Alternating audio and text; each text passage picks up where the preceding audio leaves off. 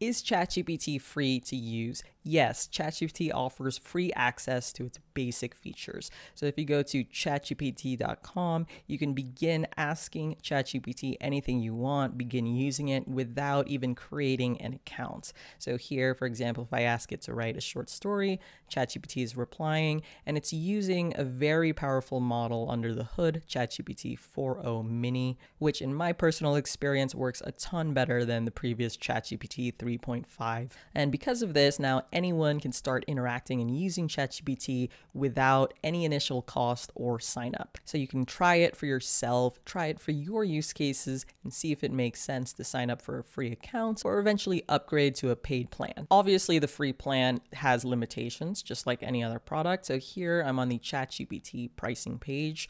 On the personal side, you have two options, free or plus. So the free plan includes GPT 4.0 Mini and limited access to GPT 4.0, and also limited access to advanced data analysis, file uploads, multimodal capabilities such as vision, web browsing or searching the internet, and also custom GPT. In my opinion, it's a generous plan in the sense that you get access to GPT 4.0 Mini, which is quite powerful and more than enough for most use cases, but access is limited when it comes to these other features. Now, the Plus plan is $20 per month. You get early access to new features such as the new Model O1 Preview and O1 Mini that dropped yesterday, which performs really well for complex reasoning tasks like math and coding.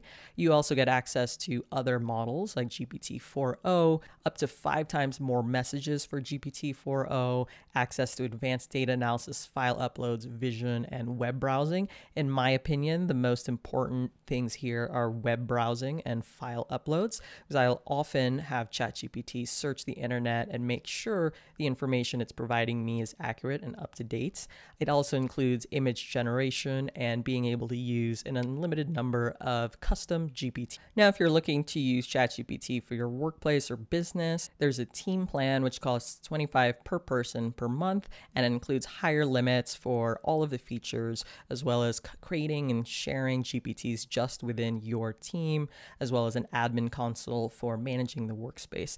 And your team's data is excluded from training by default, which is an important concern for businesses. Now, if you're asking what I personally subscribe to, I subscribe to the Plus USD 20 per month. I really like being able to do advanced data analysis, file uploads, and web browsing. I think out of everything listed here, those are the top 3 features in addition to access to GPT 4.0. For your needs, though, I would consider how frequently you're using ChatGPT or other models. If you're using ChatGPT frequently, almost every day for important tasks related to work, whether that's research, content creation, data analysis, whatever it is, I think it's well worth it. It's the cost of a Netflix subscription or 4 coffees per month. And the amount of time it saves and the productivity boost from using ChatGPT, how it helps you get unstuck by constantly brainstorming ideas and being your collaborative partner, I think it's well worth it for that price point. But if you're not sure yet about shelling out $20 per month, then stick to the free plan until you've incorporated use of AI more regularly.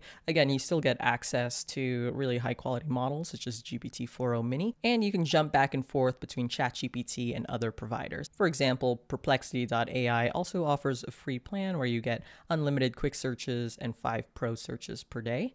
Anthropic Claude also offers a free plan where you can talk to Claude on the web, iOS, and Android, and limited access to Claude 3.5 Sonnet.